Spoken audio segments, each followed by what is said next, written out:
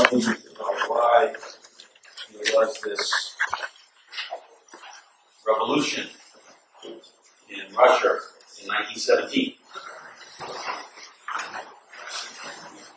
As I explained to you, the contradictions within feudalism were so severe that the feudal aristocracy abolished feudalism. Otherwise, it was going to blow up in their face.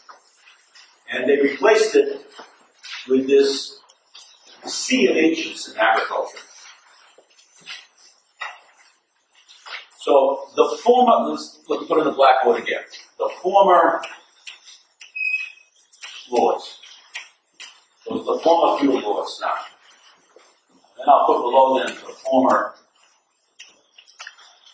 serfs.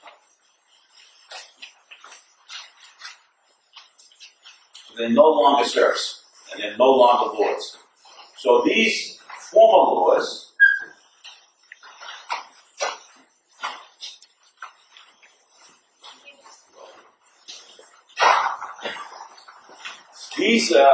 former lords, they now get a new set of rents from these ancients.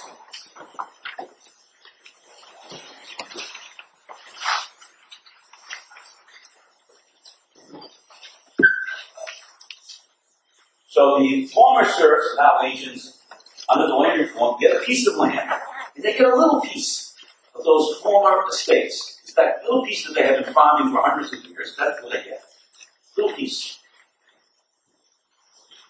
And in order to get use of the means of production, the meadows, the animals, and so forth, they have to pay a rent.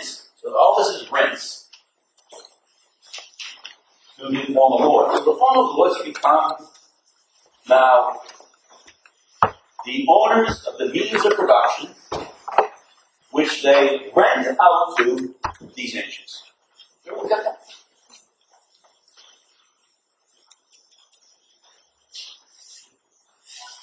Also, the former lords become capitalists.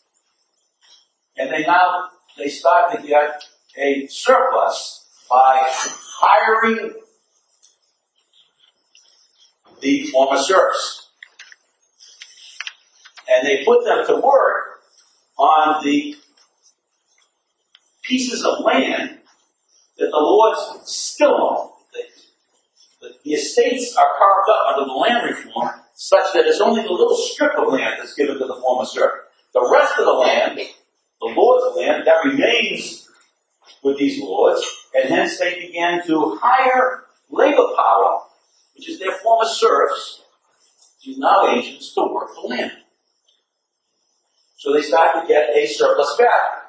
And in this course, they buy the labor power, they get the use value of that labor power, which is a V plus an S. They give the former serfs the V, and they have a surplus left for themselves. Plus, they get a redemption fee from the Tsarist state. The Tsarist state gives them bonds. It says, look, we took away a portion of your estate. We gave that land to the former serfs, now ancients. Here's a bond. We took away, 1,000 rubles worth of land. Here's a bond for 1,000 rubles. And we'll give you an interest on that bond. And the way it was calculated, they hired somebody like you to calculate this. If this was more or less equivalent to the former surplus labor under feudalism, so it's a wash, right? The Lord has given up this, it's gaining this from the Tsarist state, and all of this is a net gain. These former lords are doing quite well under the land reform.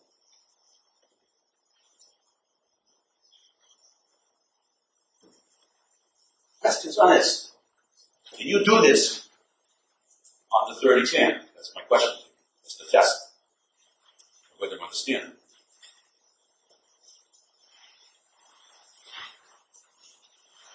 Okay, so this is their revenues, and of course that's going to be equal to a whole bunch of expenditures. Let's take the former serfs, right into them. Former serfs, these now ancients, and some of them, increasingly wage laborers. These former ancients, they get a strip of land, okay, And so they're now let's put it over here, they get that strip of land. So they're doing their necessary labor in ancient plus their surplus labor in ancient. So that's the total amount of labor they now perform. And they now can set in motion all of their labor. Why? Because the surplus labor in feudalism has become zero. They don't have to work on the Lord's land. Remember, that was 3 days. They now can spend 3 plus 3 on their own land, 6 days, and they get the benefit of this 3 days of labor. They don't have to give this to the Lord anymore because it's abolished. The feudal Lord has been abolished. It's zero. And hence, the yield of their surplus goes to them. But the problem was the strip of land was so small, it was very difficult to have a surplus. Very, very difficult. So, in effect, this was almost, there wasn't much left over after they did their necessary labor. It wasn't enough to get a big surplus. They tried. They put in the 6 days of labor, but it didn't yield much food. And hence, after what was left, what they consumed, there wasn't much left over as a surplus. It was squeezed. Because they didn't have sufficient land. They didn't have access to animals and technology and so forth. They were very poor. And hence, their surplus was constrained. It didn't yield anything. Okay? Because much of the labor that they put into this, much of the total labor, times its productivity, that just about covered their consumption. So they put in the total labor, the 6 days, times its productivity, it just about covered their consumption, and there wasn't much left for profits. This was really squeezed for most of them. So if this were 100, this was 95, this was 5. Because they didn't have enough land. And they couldn't get access to tools and so forth, etc. So the former serfs then had the following problem. Out of their profits, which was really squeezed, they now had to pay, listen, plus rents. That's what this is. So the payment of a rent by the ancient is what their former lord gets. Plus the tax that the Tsar was still levying on these people, the tax by the Tsar, that didn't go away. Plus the redemption fee. You had to pay for your freedom. The redemption fee. So look at the equation. If this is small, if this stuff is large, then this is getting squeezed, and it was next to impossible for those ancients to buy an animal, means of production, fertilizer, whatever, to develop or more land to develop his or her farm. So for the masses of the ancients, the small surplus, because they just didn't have sufficient land, and these rents, the taxes to the Tsar, and the redemption fee made it next to impossible for them to survive. So they were continually dipping into their consumption, sometimes to pay the Tsar's taxes, to pay the redemption fee, and so the threat of starvation continued after the 1860s, right up until 1917. And there was an enormous amount of discontent in agriculture, whilst at the same time, the lords are doing quite well. The former lords are doing quite well. So you have a polarized class structure in agriculture where most of the people live. A mass of very poor regions and a smaller group of former lords now becoming important capitalists who really were doing quite well, much better off than they had ever under feudalism. So, despite the feudal lords no longer having feudalism, and despite their political and cultural domination being eroded to what it was under this absolute state under feudalism. The same people who were the lords, now their income and wealth is expanding under this land reform. And they're becoming an important group of capitalist farmers, employing these desperate ancients. So the ancients, many of them now, kind of split up into two personalities. What I'm describing to you is across the third world today. It actually occurred in the United States too, in our own history. So you have individuals who they get a necessary labor from their farm and surplus labor as best they can from their farm. It's not very much, as best they can. But this is so small that they have to sell their labor power to that capitalist former lord, and so they can get a fee in capitalism. So they take on kind of two personalities, same person, two personalities, this farm. They have 1 foot in agriculture, hold on to their farm. It has 1,000 years of history, whether it be in Russia or whether it be the Philippines. But they also, in order to make ends meet, to expand their income, they also are forced to sell their labor power to the capitalists to supplement their squeezed income as ancient farmers.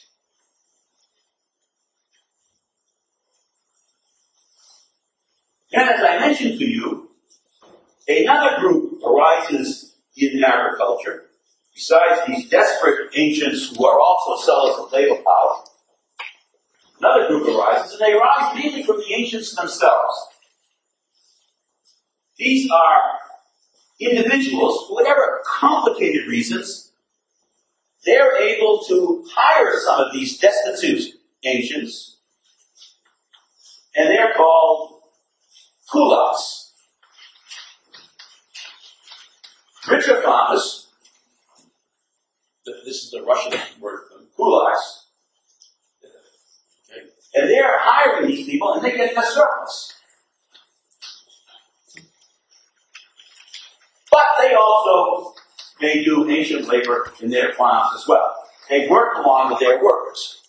So these people also put in ancient labor as well as they hire the labor power of these other people, their neighbors.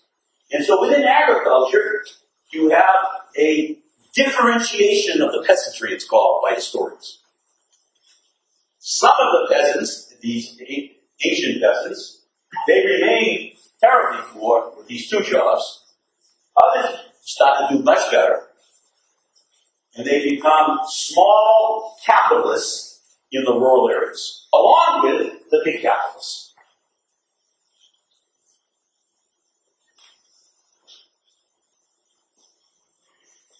You got, okay, so far, get this image of what's going on here.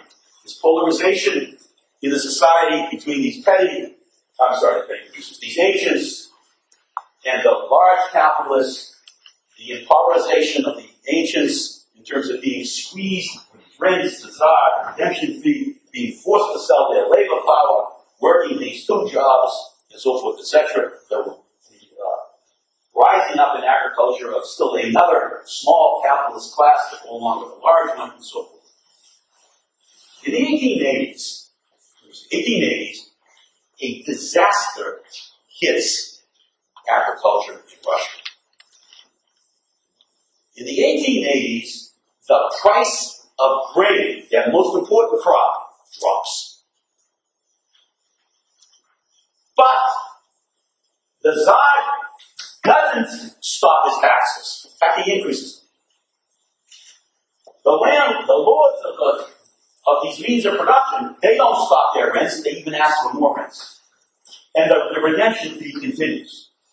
While the demands increase, the ancients are desperate because they're selling their food for a lower and lower price.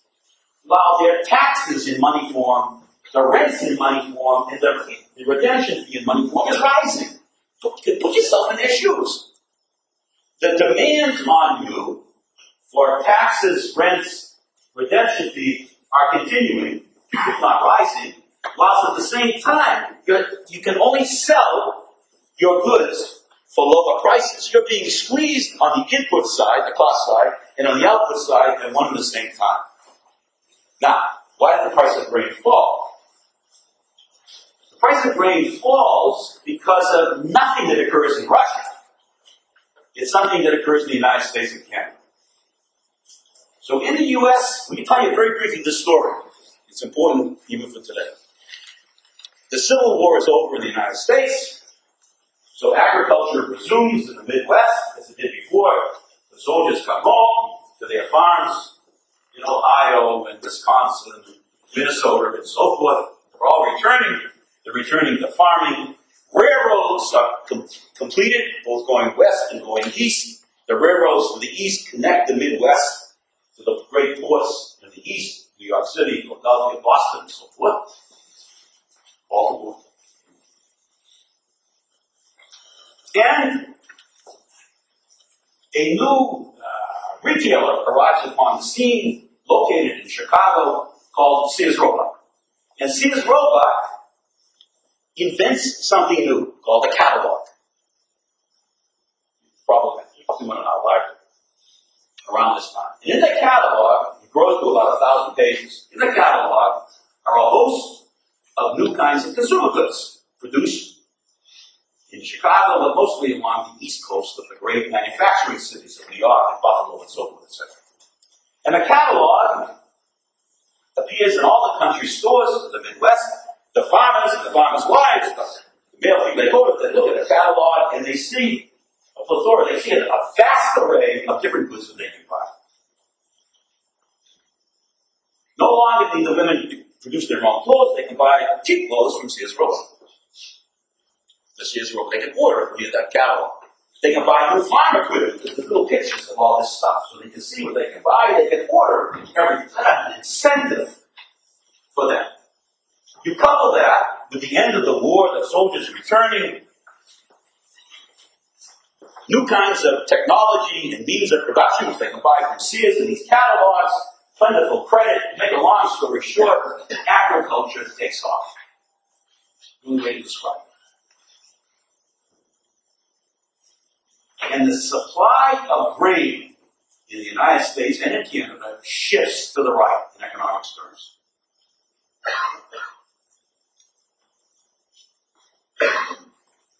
Don't forget now, the soil is very fertile.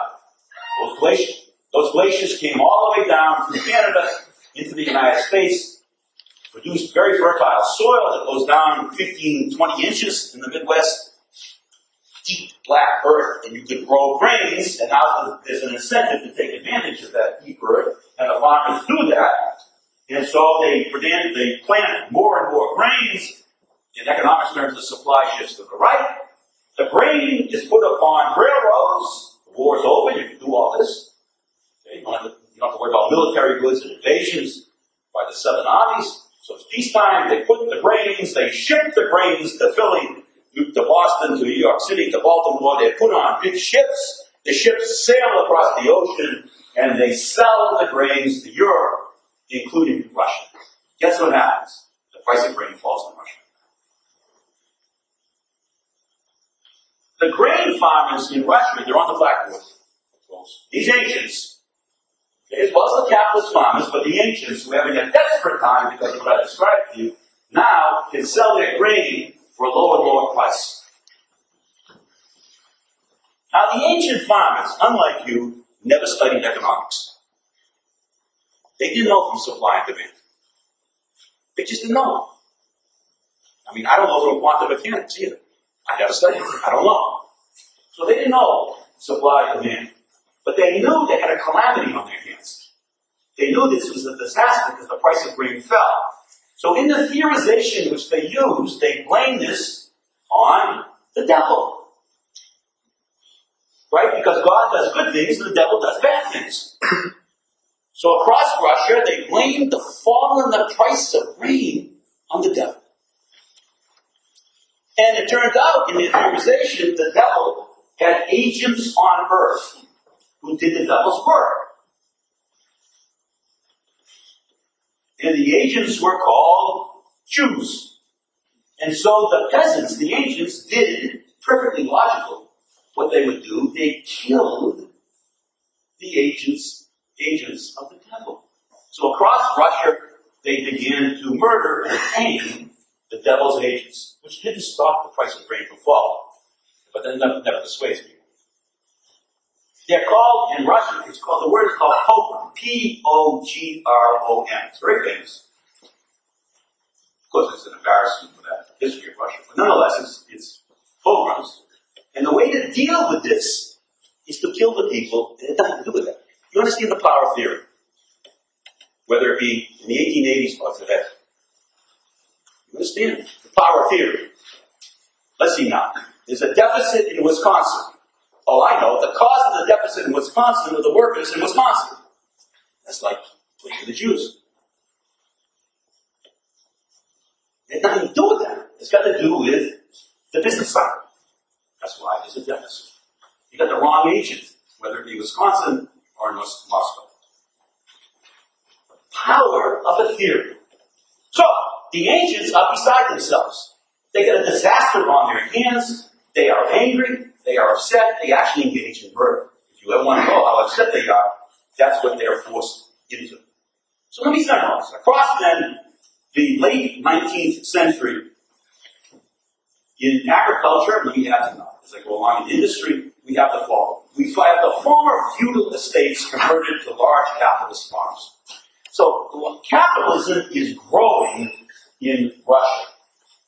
Yes, it's a seed of feudalism, but it's also a new class structure is emerging and growing, which is capitalism here, and by the kulaks, capitalism here, in agriculture. We have new industries emerging in Russia, in the cities, who are hiring these destitute ancients.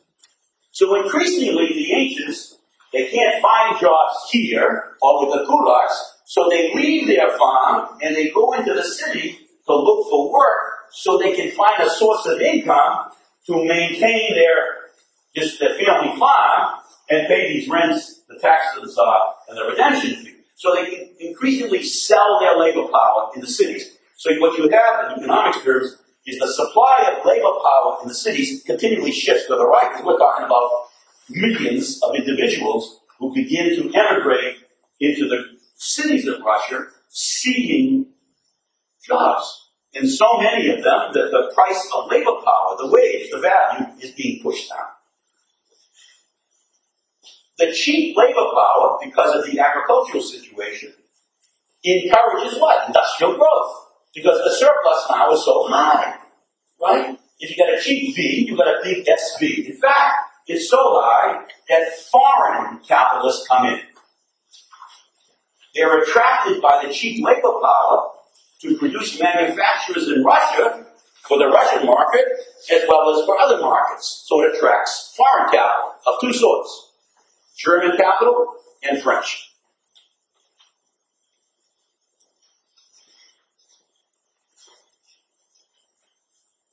The Tsarist state begins to establish increasingly his own capitalist industry.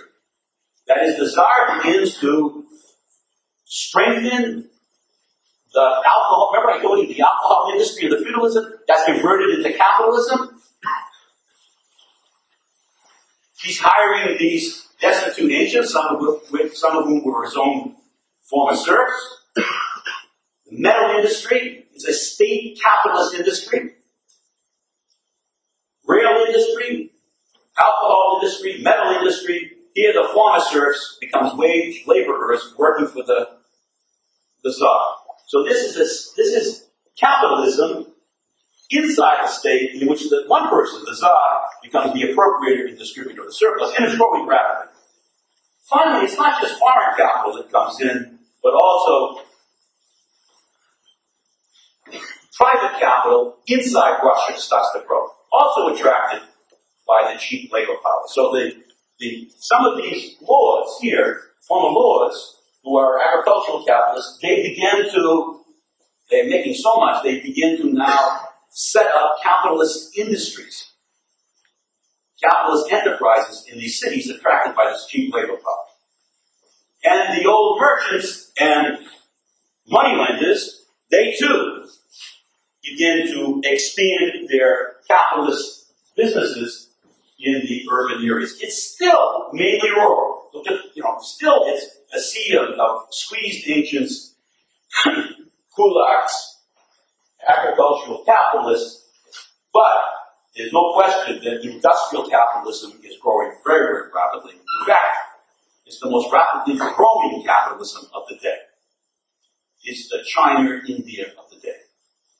Okay, roughly from the 1880s to World War I. It's the fastest growing industrial capitalism around. But it's still small. It's still small. Let me then turn, lastly, to the state itself, the Tsarist state. Because it's important, because don't forget, the Bolsheviks are going to overthrow the state. So I want to turn and examine the state and see if I can pick up the animosity to the state. Okay? Okay, so the state. So I want like any state, I want the revenues and I want the expenditures.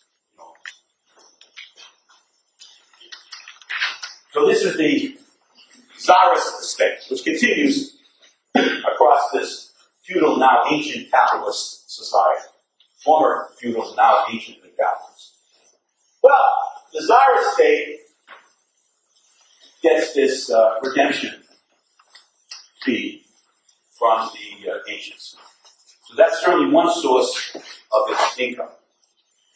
And then it has to give, the expenditure here, it has the interest on the debt to the former lords. So this is a tax. It taxes the ancients, and it gives the proceeds in the form of interest to these lords, former lords. Then it has a tax on the ancients. I just described that to you. That continues. Plus, it begins to tax these workers. The workers in agriculture and industry. That is, the capitalist workers. So it taxes the capitalist workers, both in agriculture and industry. It levies new taxes. And this keeps going.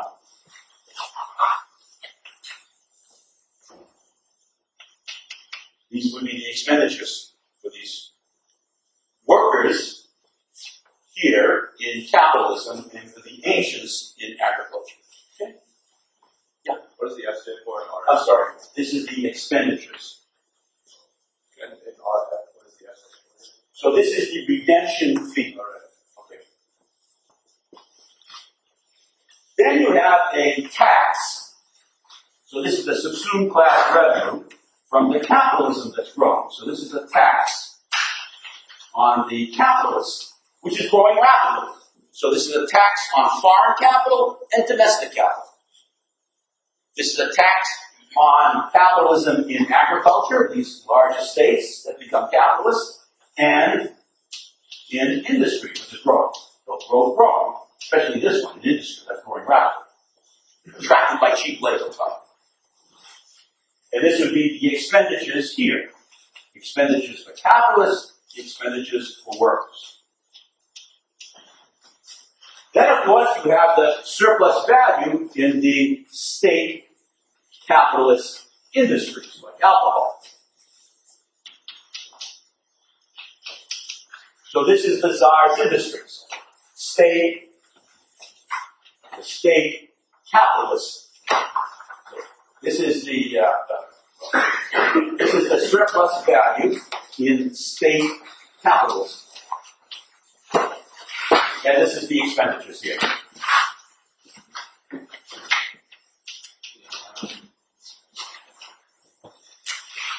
Ready?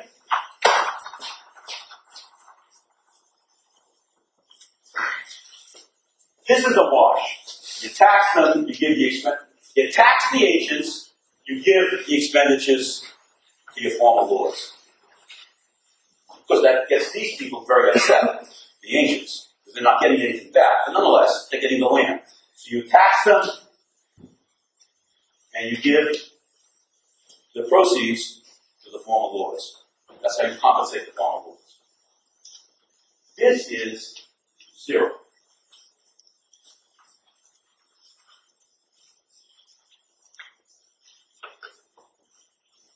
This is enormous. This is zero.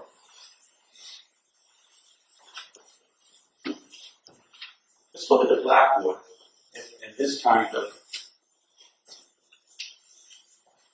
matrix. What you got here? You're taxing the workers in industry and agriculture, and you're taxing the ancients. And you're giving back lousy roads, no education, poor public safety, very poor health facilities. Not much in terms of public goods, but you're taxing. Here, the tax on the capitalist and the foreign capitalist is zero, and you're giving them everything, as I'm going to explain in a moment. Do you think that might create animosities? Do you think that might create a problem? What do you think? Besides you. What else? For you, sir. Pick somebody at random. Why? Why would it create a problem? Because the ancients are being taxed without getting anything. Yeah, I can't do better than what you did. You're getting taxed and you're getting nothing in return. It's even worse. Because you're getting taxed, you're getting nothing, but that means that your taxes can be used to subsidize the people that are exploiting you. So, in this society, you have growing resentment, not only between this polarization in agriculture, but you have growing resentment against the Tsar for this absurdity that we have on the blackboard. Since some of you have seen the movies and read the book, how is this going to end up? What's going to happen to the Tsar? And the Tsar, what's going to happen to the Tsar? Yeah? They're going to get killed. So you want to, murder is an awful thing. So you want to sit down and you want to begin to understand a little bit why on earth would people be driven to such an awful and god-awful thing to do. That's what's on the blackboard.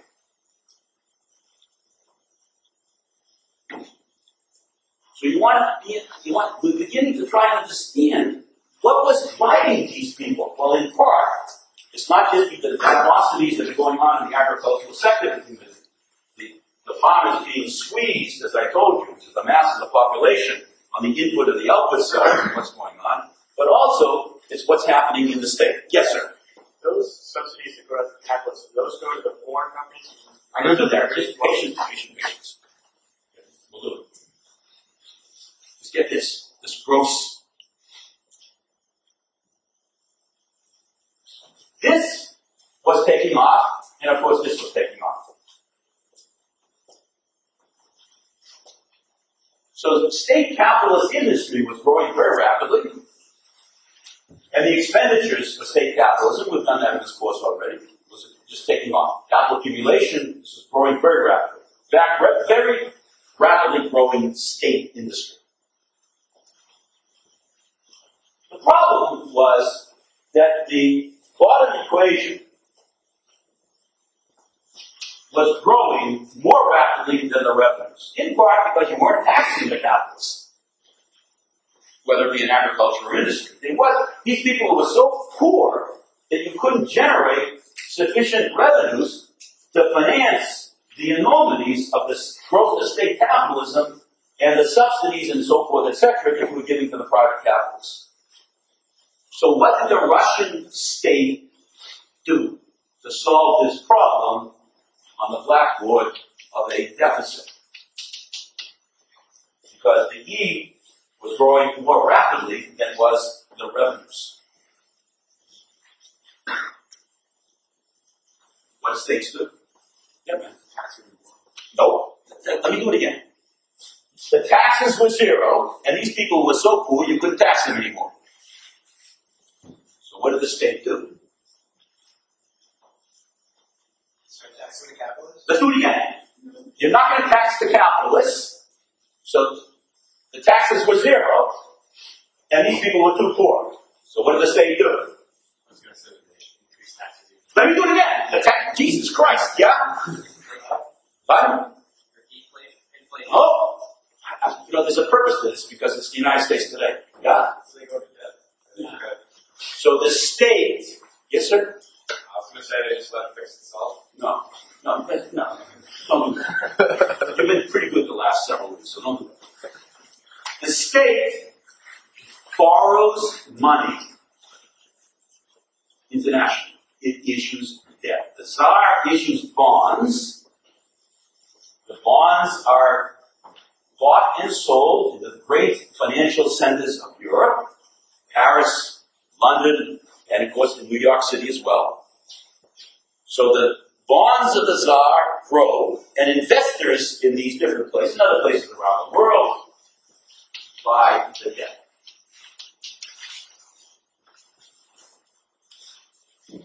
Because the expenditures exceed the revenues.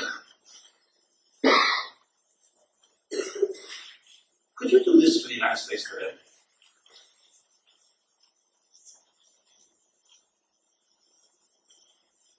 Yes.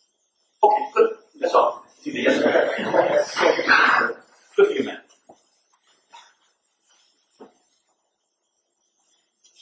Okay,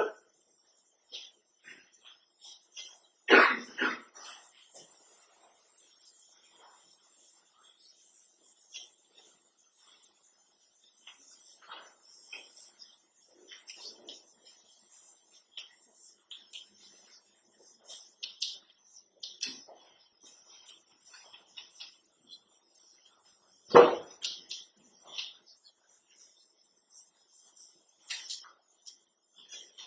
You know what that is?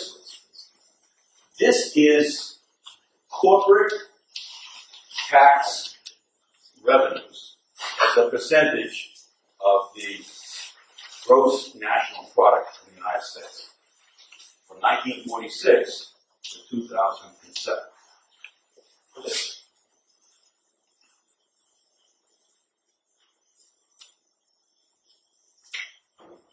You can get right off the web.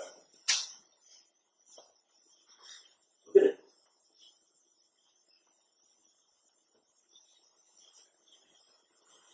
That's what the corporations pay in taxes as a percentage of GNP.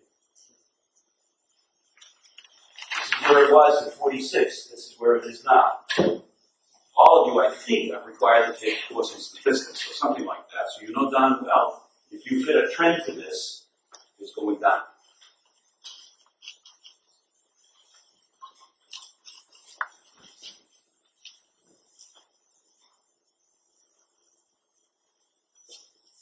The top line is roughly the percentage of military expenditures by the federal government as a percentage of GNP. It's also going down because the GNP is growing so rapidly in the denominator. What's interesting is the distance between the two. This is the revenues. These are the expenditures in the United States.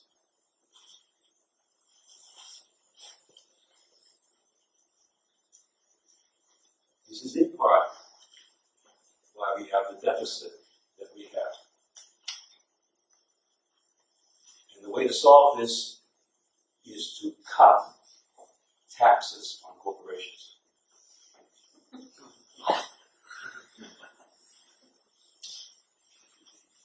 So we ask Ron Paul the next time. He loves graphs. Love this one. So it's not just in this former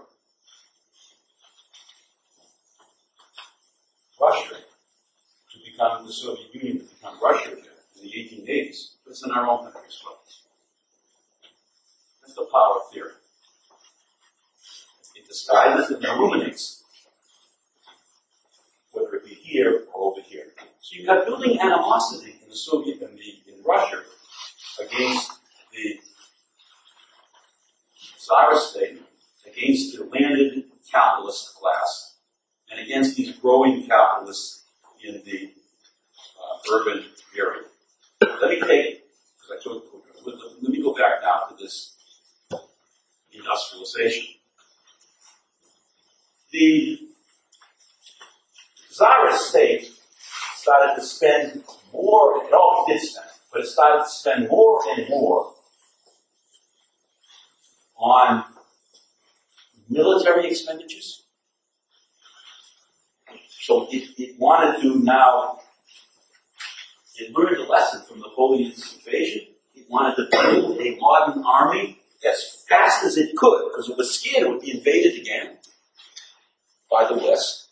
So the Russians, historically, right up to the present time, have always had this kind of defensive attitude to build a large, massive army to resist the invading armies. It worked out against Hitler. So they continually invested in enormous amounts in expenditures to build a big military machine as much as they could. Well, that means the state was buying commodities from private capitalists. We were asking that question before. So that's part of the expenditures for the capitalists that I have on the blackboard. That's rising in part because of the expenditure on military, and that gives a guaranteed contract to your private industrial capitalists. You see that? So if you are producing military goods today in the States, you have less of a problem than if you're producing cars, because you get a contract from the federal government to buy your goods. You don't have to worry about the vagaries of the market. That's why those contracts are so important for General Electric. Well, in this case, in the 1880s, then, the capitalists got this kind of contract from the state, number one. Number two, it's very difficult, if not impossible, to buy inputs and to sell your outputs without transport systems. So the Tsarist state was spending more and more on infrastructure to build railroads across this vast society, to build road systems. Those are all kinds of expenditures for private industry, besides purchasing the commodities. Third, they gave subsidized credit to private industry to encourage them. So the interest rate was negligible on the loans that the state itself gave to these companies. Sometimes they gave them outright rubles. Here's a bunch of money, set up a machine gun industry. Set up a sewing machine industry. Set up a clothing industry. While all of that is going on, okay, so here's your private capitalists now in industry in the urban areas, which, as I said, growing rapidly. So here's our equations.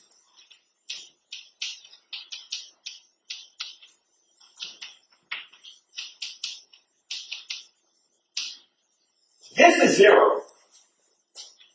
You don't tax them. There's no corporate tax. So you don't tax them. Why? Well, because you're going to encourage, you hope, these other expenditures. You're going to encourage, especially capital accumulation, plus everything else, prime, that we study in this course. You're going to encourage this to industrialize the country, to build a powerful enough industrial power to resist foreign aggression, and also so that Russia can become a major capitalist industrial power and no longer entrapped by its feudal past. They want to become like Germany and become like France and England and so forth. And one way to do that is to industrialize and employ those destitute destitute nations so they don't cause them rebellion. Give them freaking jobs. My goodness gracious, there you go. Make the tax lower to increase this so we can offset the potential revolt in this country. At the same time, this is enormous. Why? Because the V is so low. No wonder you have to get the jobs. So the surplus in industry is enormous. Enormous surplus. The tax on the surplus is zero. That enables this to be higher than it would be otherwise. At the same time, you're giving subsidized credit, cheap transport, you're buying the commodities of the capitalists. Well, as you might guess, the profit rate here takes off, both for domestic and foreign capital. So there's a tremendous inducement here, incentive, if you want, under this kind of state auspices to grow private industry and state capitalist industry, and it takes off. So in this relatively underdeveloped country with the sea of agents, you have a growing capitalism in agriculture and the kulaks, but a rapidly growing industrial capitalism here, although it's still small, because of the profit rate being so high due to cheap labor and all kinds of stimulants given by the Tsar state to private capitalism. So, at this point in time, it's weird. The society has a relatively underdeveloped agriculture, low productivity, but it also has some of the biggest factories in the world. So the sewing machine factory is enormous. Some of the textile mills are enormous, the biggest in the world. Whilst at the same time, you have a relatively, in quotes, backward agricultural sector.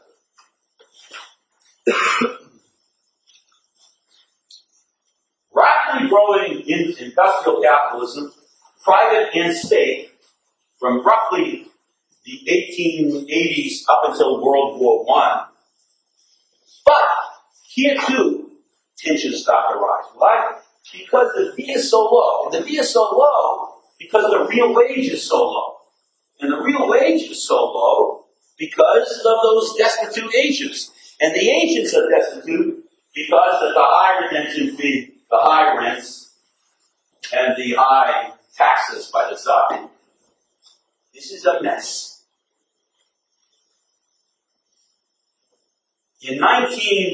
Things happened to add to this. In your history classes, they would make a big deal of this. We don't have time. So I just wanted to show you the contribution of the class structure to the eventual collapse. But let me mention other things. While all of this is going on, a new movement arises in the cities. It's not just in Russia, it happens elsewhere, including in the United States. There are people who get together, highly motivated. They have a particular theorization of the world. I've done it in this course, but it's different from Marxism. It's called anarchism, and it grows rapidly. And these anarchists hate the state. They have a different kind of theory. Okay? They think the devil is the state. And so the way to get rid of the devil on the earth is to get rid of the state. And so the way that they do that is they take bombs and throw them at the state. Unfortunately, the collateral damage is pretty bad. And so you have within the cities this anarchist movement and these terrorists at the time. They're terrorists. It's not unique to Russia. And one of the most important anarchists who ever lived, who was not a terrorist, was a gentle human being, he was a Russian. His name was Tolstoy. And he was a hero in Russia. A magnificent writer. Never read anything this good. Yes, sir. Can you spell that, please?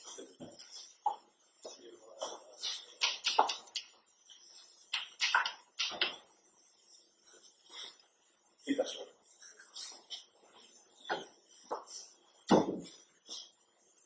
War and Peace. See the movie? Read that. The book is very, very thick. It's a very thick book. So with thick books like this, especially if they're Russian novels, you only read the last page. Number one. Number two. Okay, and again, not in order of importance. Number two. A war breaks out between Japan and Russia. So the war that takes place, not in your other courses, is a new empire that's growing in the East, Japan. It too was feudal. It overthrows its feudalism and it brings about a new kind of capitalism with heavy state intervention. It's growing rapidly, and it takes on a weak system of what it understands to be a weak system of imperialism, which is threatening in Russia. And it defeats Russia. To make a long story short, it defeats Russia. So this is the Russo-Japanese War, and this is a major blow inside Russia. It's a cultural shock, because all this money that had been poured into building the armament industry, the weapons industry, and so forth, all of that turns out to be not successful. And Russia is defeated by someone, they don't even know who they are, the Japanese, in 1905. 1905, no. Actually, I don't remember when it was. Turn the century. When it was it? 1905. Third, World War I breaks out, 1914. And the Germans invade Russia. Now,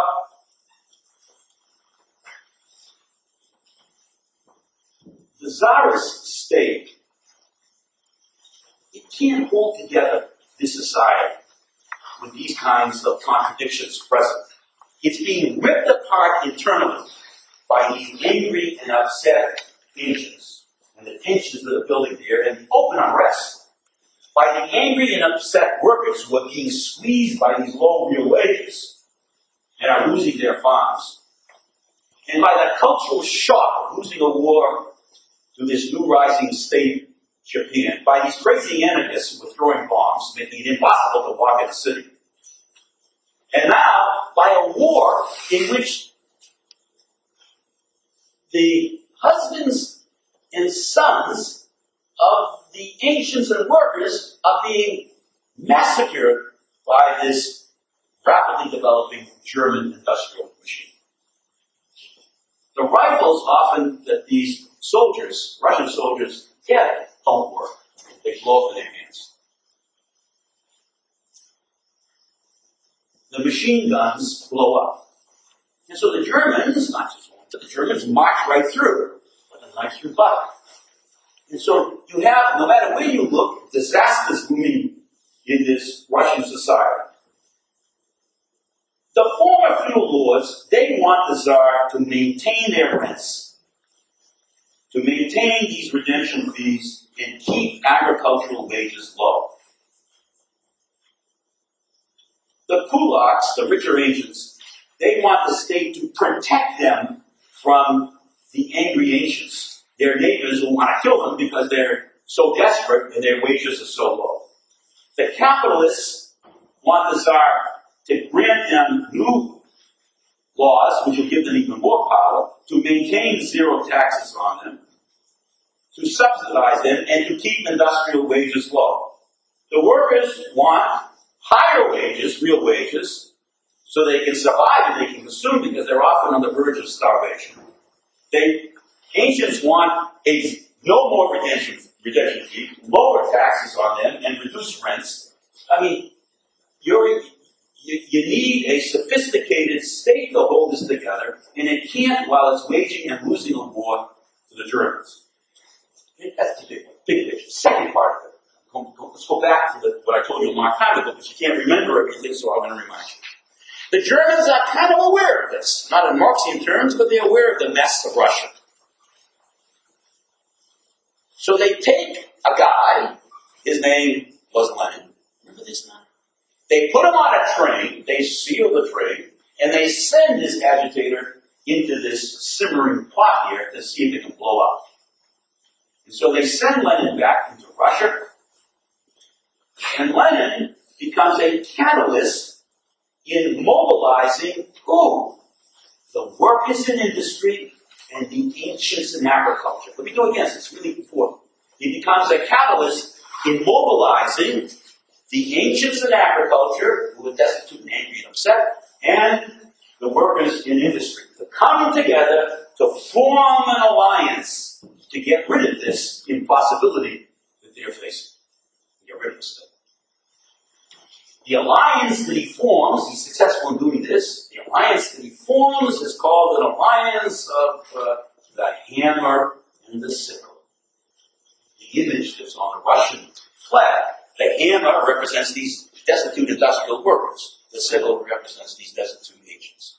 Bringing together these two radically different class structures into one unified totality against the capitalist landlords, against the gulags, against the industrial capitalists, and against the state, the czarist state.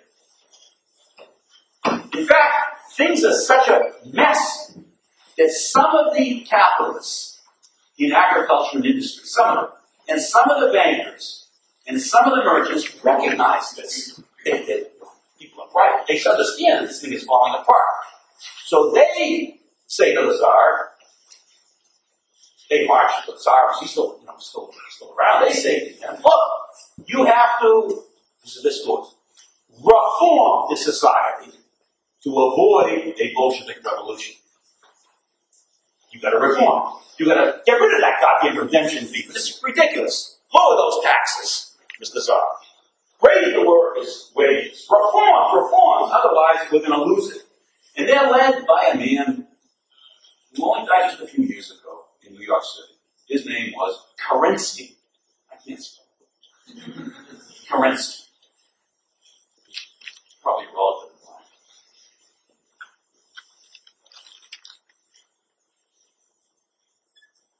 And so he leads the reform. This is Bernstein. He leads the reformers. Okay, to try to reform capitalism. But, to make a short story, it isn't really shorter, the regime collapses, the Bolsheviks take over, they throw out the reformers, Kerensky, Lenin marches in. By the way, it's not very many people. The Bolsheviks, maybe, we're talking, maybe, I don't know, a million people at most. So it's not a lot of people we're talking about. The revolutionaries seize the state, they, as you know, they kill the Tsar, okay, and they take over and they establish socialism. Okay, so it's the end of capitalism. So we have a Bolshevik revolution in 1917 that comes out of all these struggles. The first thing that Lenin does is, this is not surprising, no more war. What the Germans wanted out of him, he does. He says to the soldiers in the Western Front, come home. And not only come home, but we're going to give you more land than you ever had before. It's yours.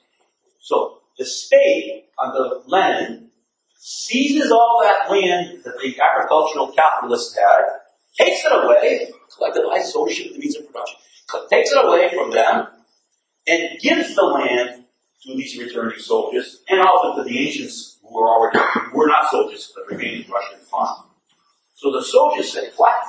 No longer are we going to be killed, but we can go home and we can get land that we've been wanting for hundreds of years for free. They dropped it, three things. They dropped their weapons, most of which didn't fire anyway. They dropped their weapons, they turn around, and they march east 1,000 miles. It's the end of World War I. Russia withdraws. Okay. And these returning soldiers, well, they're really happy. Because they got what they want, land, and they're no longer going to be killed. So they support the Bolsheviks. Number two, don't mind that. The state gets rid of the redemption fee. Goodbye. The state makes those rents on means of production zero, because it gets rid of this. One of the laws, the agriculturists. They get rid of them, the capitalists. And of course, as I said, it ends the war and it gives the land to the soldiers. So the ancients are really happy. And the agricultural workers are really happy. They know it's a different world for them. All their demands on their surplus have gone to zero. The redemption fee, the rents, and the Tsarist taxes, and now they have more land for themselves, and they're no longer being shot. Number one. Okay, so there's the change. Number two. Mr. Lenin, very, very smart man, and surrounded by also very bright Marxists. Trotsky, Trotsky. Stalin.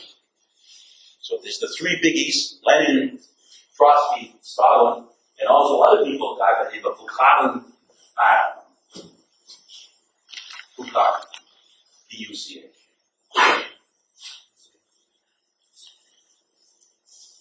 What do? They read the book I asked you to read, mandatory first exam. They read it like you read it, and the first thing they do is collectivize the means of production. Because that's what Engels said you should do. That's what Kautsky's, that's what they do.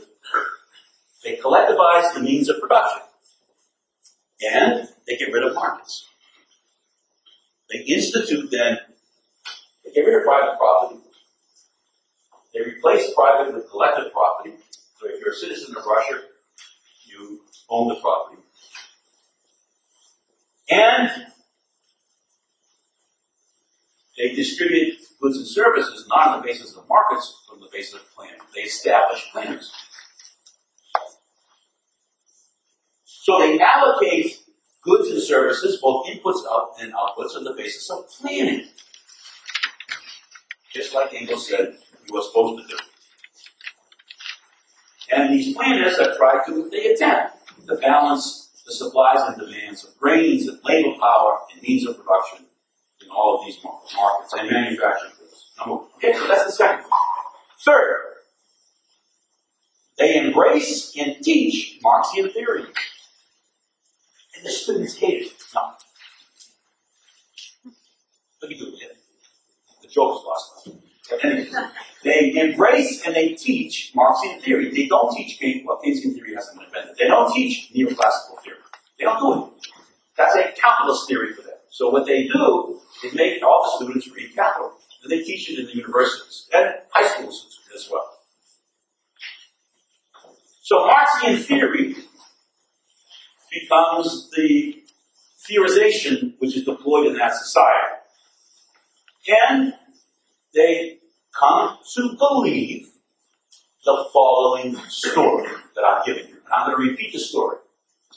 Okay? So you can put it in context now of this Russian Revolution. The story is that the workers, in combination with the ancients, they capture the state, they get rid of, they produce a new state, a dictatorship of the proletariat.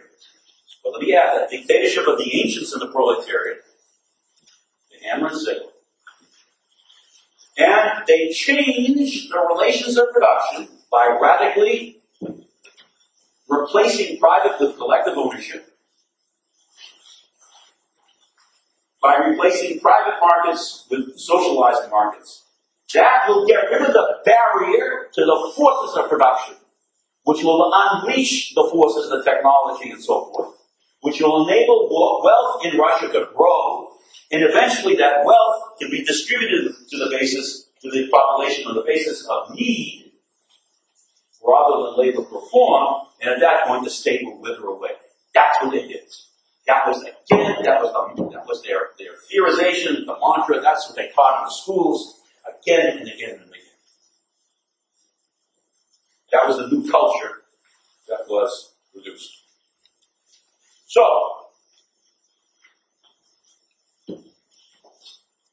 okay, so that we got the Bolshevik Revolution, we got these Bolsheviks, that's what they were called, these young socialist communists in power. And you ready? Now, here's what happened. So the revolution in 1917, so with the next 2 years, 1919, a war breaks out. It's called war communism. So between roughly 1919, 1921, there's actually 1918, 1919, 1921, there is a terrible civil war in Russia. And the civil war is as follows. Those capitalist landlords, those kulaks, and those capitalists in industry, and some of the supporters of the Tsar, they didn't all disappear. Yes, it's true, some of them ran away to Paris and to New York City. Two places people would wisely run away to. It's true. But also, some of them stayed behind, and some of them even came back from Paris and New York. To make a long story short, they organized an army. And it was called the White Army. White being the color of truth, the color of God. And that White Army was supported by British troops, French troops, and a few Americans as well. So the Americans, the British, and the French, and the Germans, they landed soldiers in the eastern part of Russia, and along with this army of former kulaks, former capitalists, and so forth, etc., they amassed an army supported by the West, and they took on a red army, white versus red. There's a great movie that was made several years ago, Reds, I think it was called, on this. You want to see a good movie on it. Remember that. And you got a civil war, a vicious civil war emerging, in which the whites went on the attack against the Bolsheviks, the Reds, to defeat them. And the general leading the Reds was this guy, Trotsky. So the professor became a general. It turned out he was a very effective general. Luck. And they fought a major civil war.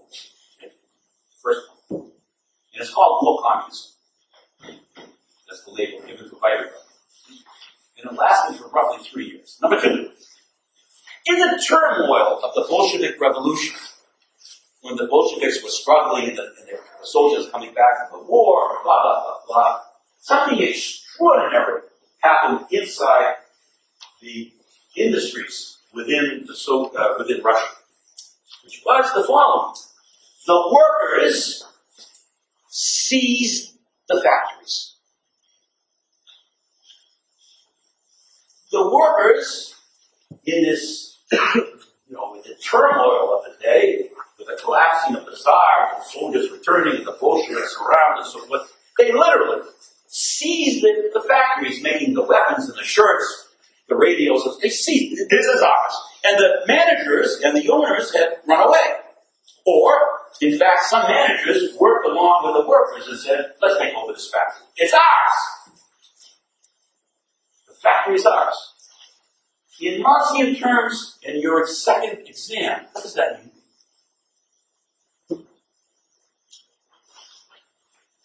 The factories are still operating. They're still producing shirts and shoes and weapons. Who's getting the profits? Yeah. So it's a communist class process? So, a communist class process started to emerge in these industrial enterprises that had been growing so rapidly in the cities, and the workers called them, you ready now, Soviets. Soviet. They call them Soviets. And that's where the word comes from, the Union of Soviet Socialist Republics. The Union of Soviet Socialist. Soviet. They were called Soviets. They were collectivities in which it looked like the workers not only were producing, but appropriating their own surplus, and they produced and appropriated, because someone asked me after the lecture, collectively, not individually, collectively. Last point, and I'm going to let you go. Okay? When the war broke out, Reds against the whites, Lenin and Stalin and what's his name, Trotsky had a problem on their hands, which is they had to get resources to fight that war. They needed resources to produce weapons to fight the war, and industry was too small. So one of the first things that Lenin did was to get rid of the Soviets.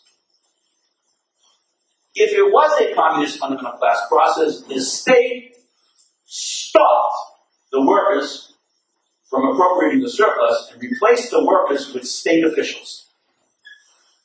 across this vast land. And the Soviets never were reestablished thereafter. Rather, the profits now went into the hands of no more than 1,000 state officials. And then those state officials got the profits, and they quickly transferred the profits to build weapons to defeat the White Army. I'll see you on Tuesday.